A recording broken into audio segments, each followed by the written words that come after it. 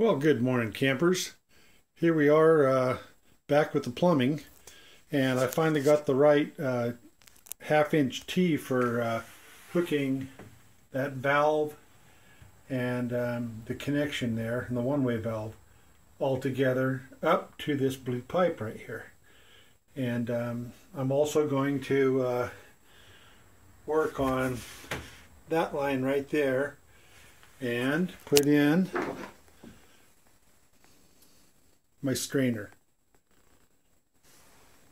So first thing I did is I put a screw in the bottom of this piece right here to hold it upright. I'm not going to put the rest of them in because I want to be able to flex it around to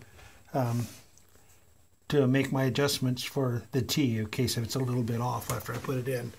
So I'm going to put that T in, then I'm going to put an extension down into that valve.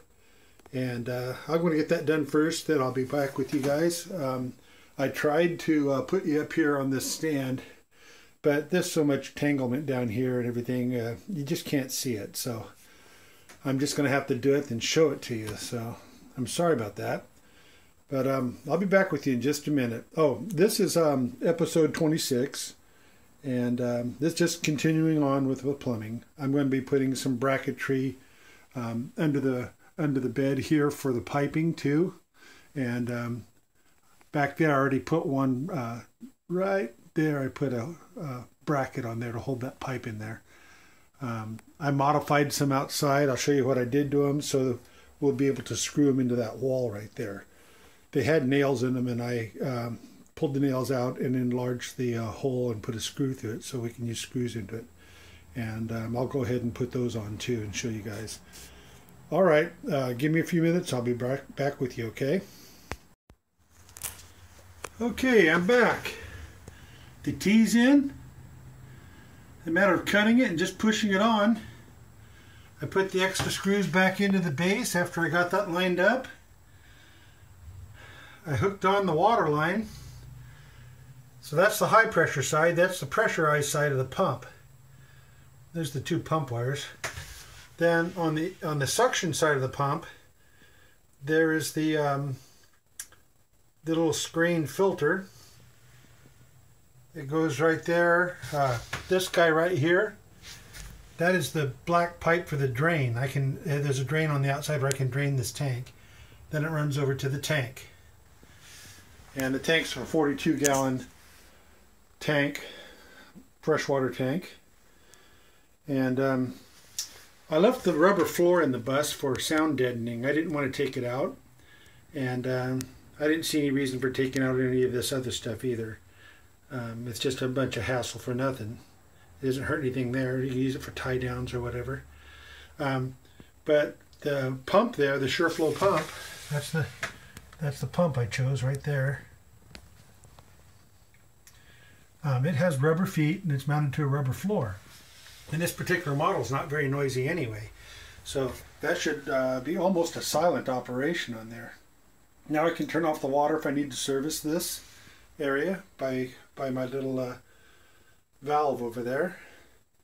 And if I need to service the tank, I just drain it from the outside on the valve on the outside. So this end of it is pretty much done.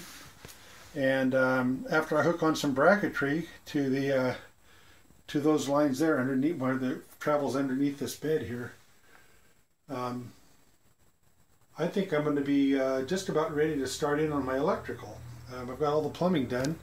The plumbing to the sink is finished, and that runs underneath this cabinet right behind me, right here. So, and I already showed you guys that. I think I'm pretty much done here, other than tightening that very lowest clamp that's on that right there. And I just got all bound up down in there and couldn't reach it right, so I think I'm going to have to lay down under the bed to reach it because I can't seem to get down there close enough. My arms aren't long enough.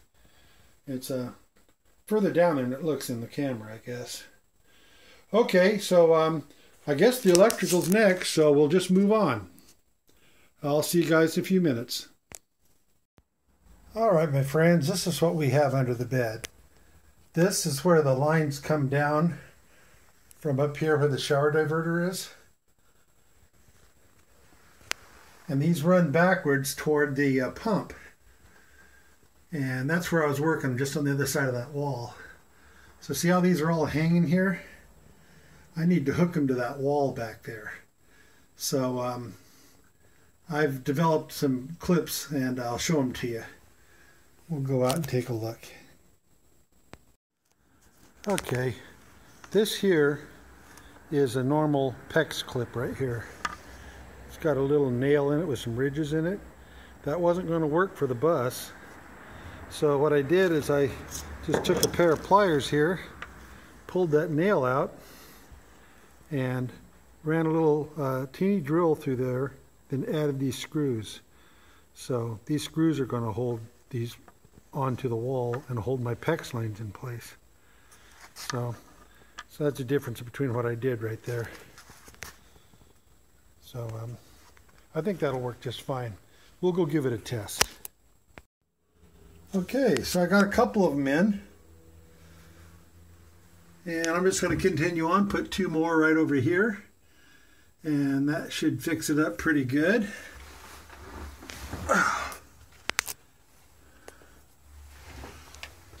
They just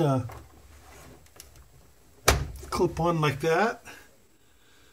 And I won't be able to screw these in one-handed, but see?